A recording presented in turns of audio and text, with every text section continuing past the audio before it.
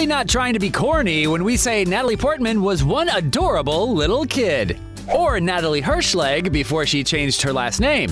And you've got to see these throwback photos of the Black Swan actress in her younger years. Natalie recently told Glamour, "I want to care for other people because I've been so lucky in my life." And we can already see her giving personality in this old pic of herself dressed in a doctor's outfit.